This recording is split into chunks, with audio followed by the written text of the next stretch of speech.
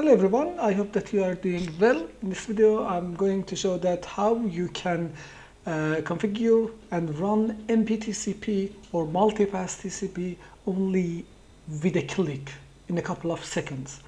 Normally for running and configuring and running MPTCP you should do some steps. You should install the MPTCP, which you should follow the instruction. You should do the configuration for the routing. You should make some changes to the group and some other changes that you need to do before having MPTCP on your PC, which is cumbersome and sometimes it is hard to do.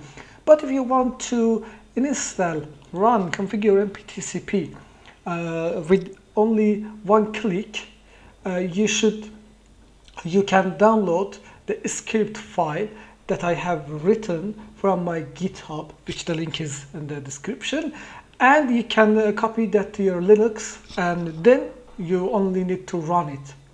So after that, move it to the folder that you want to have the files that are going to be downloaded over there. Then open your terminal, and the only thing is to run that script. So /, then the only thing you need to do is to sit and wait for the MPTCP to be configured. Okay, the wrong password.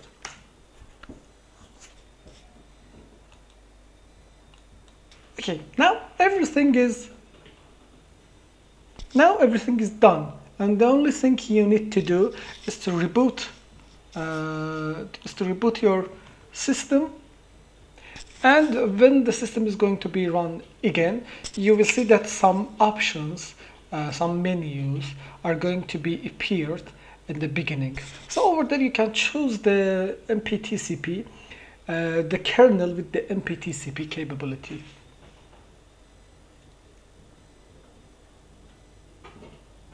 Now you can see there are some options. You should choose advanced options for Ubuntu. Then you can choose the kernel with MPTCP. Now this kernel is MPTCP capable, and you can use the benefits of it to have more bandwidth, more download speed, less page load time, and other advantages that it can bring.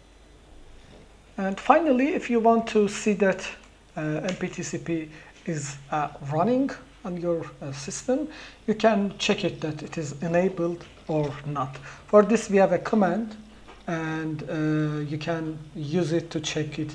So you write sys ctl net MPTCP enabled, and you can see that it is enabled, and you can use the MPTCP on your system. In the next videos we will have a look on how to use MPTCP and what are the advantages of using Multipath TCP.